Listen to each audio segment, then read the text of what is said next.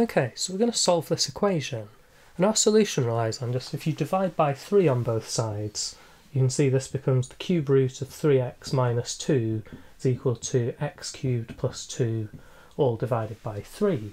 And at this point you might spot that on the left hand side we've got the cube root, we're multiplying by 3, we're subtracting 2, whereas on the right hand side we've got x cubed, we're dividing by 3 and we're adding 2.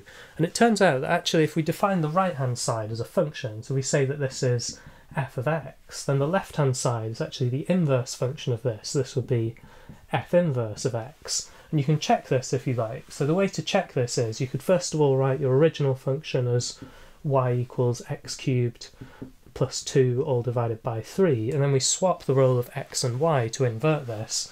So then we would write x equals y cubed plus 2 over 3, and then we just need to make y the subject. So you see here we multiply by 3, subtract 2, and then cube root. So you do indeed get y equals 3x minus 2, the cube root of this is indeed our inverse function then.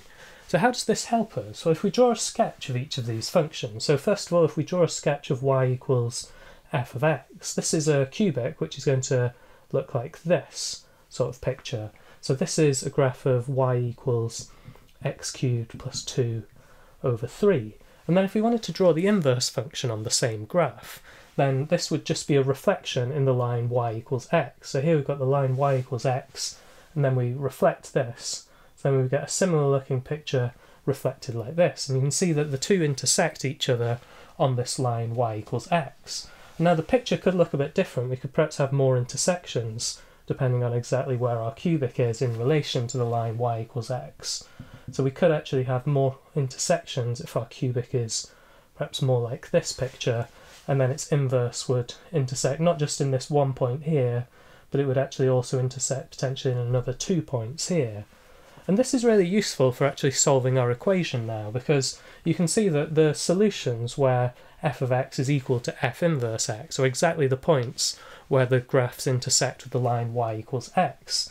So now we need to solve this equation. We've got y equals x, but then we can also think of this as where does our function y equals x cubed plus 2 all over 3, where does this meet the line y equals x? So now our equation just becomes x equals x cubed plus 2 over 3, which is a much nicer cubic equation to work with then.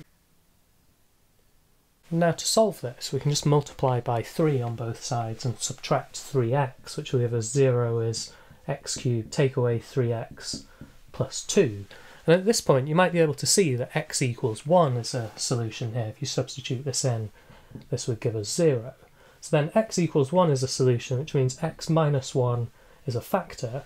And then our quadratic factor then, first of all we need to get x cubed, so we need to multiply x by x squared, but then we don't want any x squared terms. We've got at the moment negative x squared, so we need to add in another x, so then we get a positive x squared, which cancels that. And then to get negative 3x, at the moment we've got negative 1 times x, so we need another negative 2 to multiply by this x to make negative 3x. So take away 2 like this, and you can see that the minus 1 and the minus 2 multiply to make the positive 2.